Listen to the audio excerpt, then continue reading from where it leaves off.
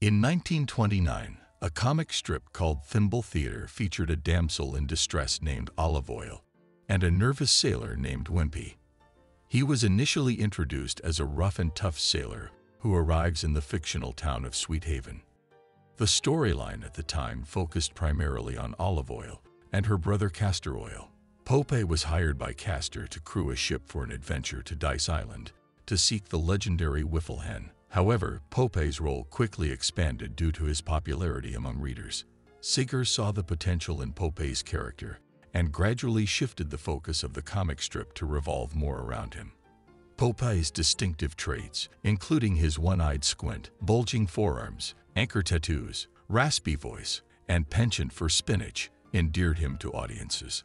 Popeye wasn't the star at first, but people loved his spunk and his trusty pipe. He quickly became so popular that he got his own cartoons in the 1930s.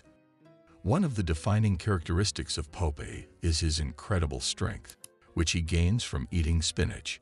In the cartoons and comic strips, whenever Popeye found himself in a tight spot or facing a formidable opponent, he would reach for a can of spinach, consume it in one gulp, and instantly become unbeatable.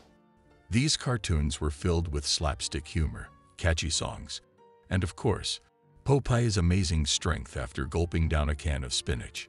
He'd always use his newfound power to defeat the villain, usually the grumpy Bluto, and win over his love, Olive Oil. Popeye's adventures weren't just funny. They taught us that even the smallest person can be a hero with a little courage and maybe a can of spinach. He became a cartoon superstar, and even today, kids all over the world still enjoy his stories. So next time you see Popeye, remember, he's not just a sailor who loves spinach. He's a symbol of strength, kindness, and the power of believing in yourself, no matter your size.